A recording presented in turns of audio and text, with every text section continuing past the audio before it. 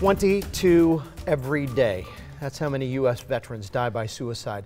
The latest data from the Veterans Affairs shows in 2017 there were over 6,000 veteran suicide deaths, about 100 more than the year before. Jeremy Miller almost added himself to those stats in 2019, but the Nampa man decided he wanted to be more than just a number and make a difference in the hundreds of thousands of fellow soldiers' lives suffering from PTSD. And he did so by taking his cause across the country, literally. It's an incredible story of heart, health, and hope and bravery in tonight's Idaho Life. Here's photojournalist Kevin Esslinger.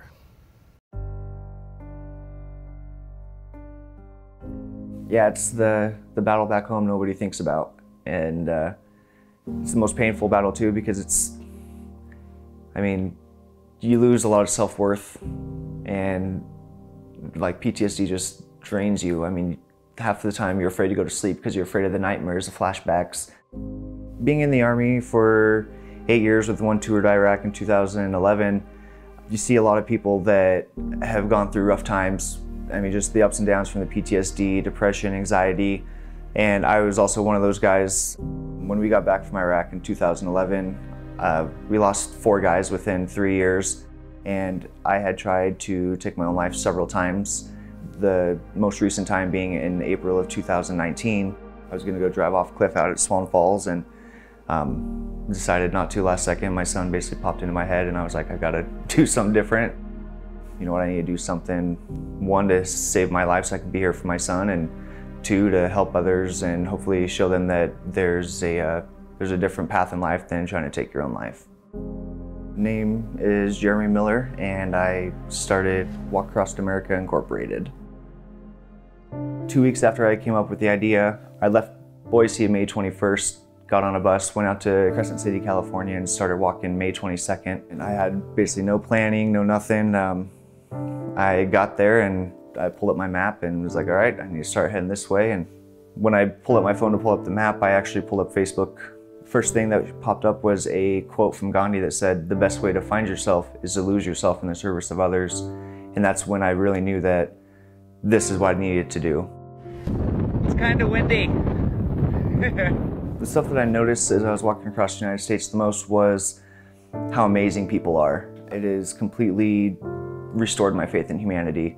Me being able to actually walk and meet people, whether they stop on the side of the road to see what I'm doing, or I'm at a truck stop. I got to talk to so many people and realize that there's so much good in this world still that people just don't take the time to see anymore. It's been a really good day and a lot of phenomenal people here with me. The country is a big place, and what better way to see it than to literally walk through it. A guy that I met in Missouri, he was a Marine veteran.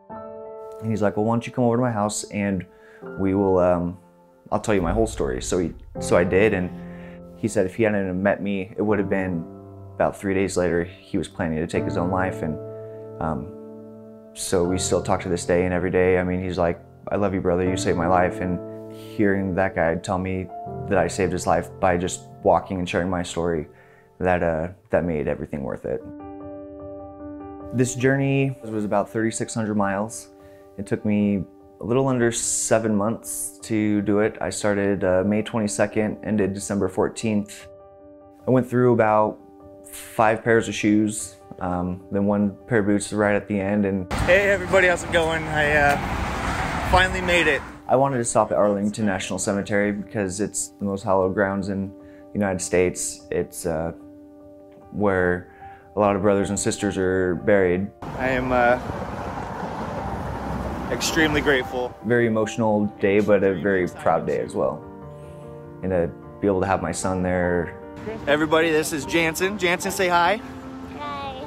I carried him on my shoulders across the finish line and got to finish with him, and that was probably the best part about my whole journey, was having him finish such a long and meaningful journey for me. The biggest thing I hope people take away from my journey is that there's hope out there for everybody. It has given me purpose, and I think really it's saved my life. Photojournalist Kevin Esslinger put that story together.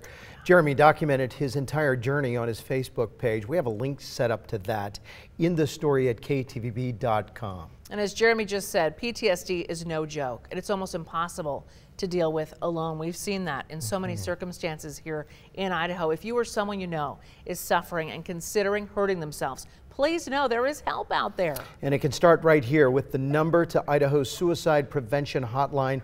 It's now just 4 numbers. 211, then the number 3. 2113.